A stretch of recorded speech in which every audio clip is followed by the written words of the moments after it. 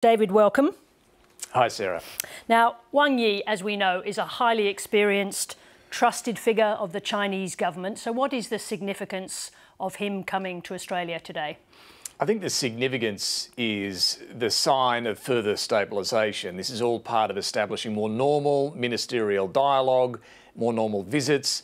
Our Prime Minister was over in Beijing last year, the Foreign Minister here today, and later this year the Chinese Premier is due to visit. There were no big announcements coming out of today's meeting. I think Beijing is often reluctant to look too transactional here, come with a parcel of goodies, lifting trade sanctions and so on. All of that was discussed. The sharpest criticism from Australia, though, was in relation to Yang Hengjun, the Australian citizen who's recently been sentenced, received a death sentence, set to be commuted after 2 years of good behaviour. But Penny Wong told her counterpart Australians were shocked about this. He would have been expecting all of that. He would have been expecting the list of concerns on the South China Sea and trade sanctions, Taiwan and so on. But particularly on Yang Hengjun, that message from Penny Wong also backed in his meeting with Peter Dutton and Simon Birmingham later this afternoon as well. A very clear position from Australia that this is not okay. Now, David, it's a clear position, but what we don't know is how he responded when that issue or any of the others are raised, because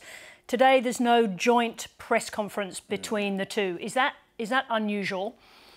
Look, it's certainly been noted. I mean, Wang Yi does hold press conferences. He held one in China just a couple of weeks ago, but he decided not to appear alongside Penny Wong today to answer even a few very orderly questions at a joint press conference, the sort of thing we're quite familiar with here in Canberra.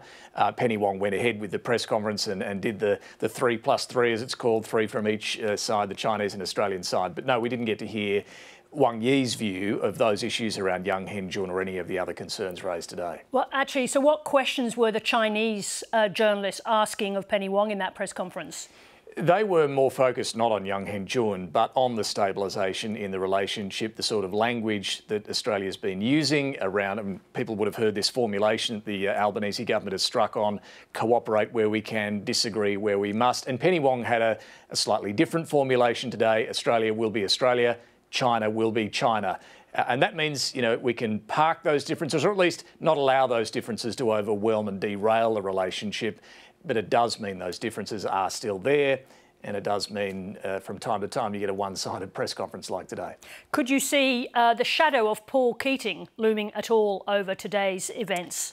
Look, I don't think it did overshadow today's events, but certainly there will be attention on the meeting that Wang Yi is due to hold tomorrow with Paul Keating, and there's been plenty of commentary around all of this, and the former Prime Minister himself has been quite critical of those criticising the fact that he's having this meeting, but I don't think that overshadowed the various meetings that Wang Yi held here today. All right, let's go to the United States, where, as I think many people will already have seen or heard, that Donald Trump criticised Kevin Rudd. Now, I'm not entirely sure that Donald Trump knew who he was talking about, asking a question from Nigel Farage, but I'll play the grab and then tell us what you think about it. I heard he was a little bit nasty. I hear he's not the brightest bulb, but I don't know much about him. But if he's at all hostile, he will not be there long.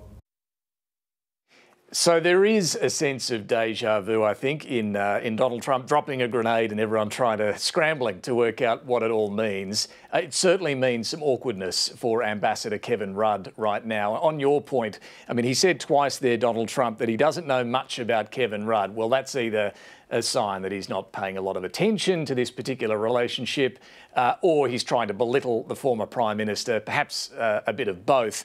But we know that Donald Trump does not react well to criticism, and this was always a potential risk in appointing Kevin Rudd as ambassador. He had been quite critical before his appointment of Donald Trump.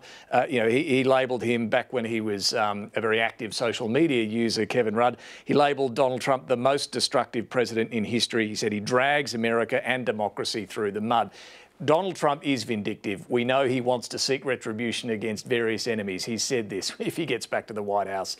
So it's no surprise that he reacted in that way in relation to Kevin Rudd. Look, this does need to be treated somewhat seriously. It could turn out to be bluster, a storm in the teacup. It's often difficult to know with Donald Trump, but it clearly is being treated seriously. We've seen the Prime Minister, the Foreign Minister, all responding to this today. Trump is ahead of Joe Biden in many of the polls. It's tight, but he could return to the White House. This raises the question what it means for the relationship, what it means for AUKUS. It would have been nice to see Donald Trump asked for his views on AUKUS today. That's still a bit of an unknown. But as I say, it may not mean much in the end other than this awkwardness for Kevin Rudd. He's been trying to build ties with Republicans in Congress, but the Republican that really counts is Donald Trump. He has enormous control over the party. Let's come back to Canberra precisely. Today, Albanese ruled out a parliamentary committee process to oversee the government's religious discrimination bill. David, why is this issue back again? Well, it's back because, Sarah, Anthony Albanese before the election promised to achieve what Scott Morrison couldn't on this and introduce a Religious Discrimination Act to protect people of faith against vilification, while also dealing with the issue of LGBTQI+ staff and students in religious schools through amendments to the Sex Discrimination Act. Tomorrow, the final report of the Australian Law Reform Commission is due to be tabled. It must be tabled. The government had asked it to go off and find a solution to all of this. So getting ahead of that, the Prime Minister is now saying he'll only proceed if there's bipartisanship. He doesn't want to stoke big community division over this. Peter Dutton calls it a broken promise, but there are divisions on the Liberal side as well.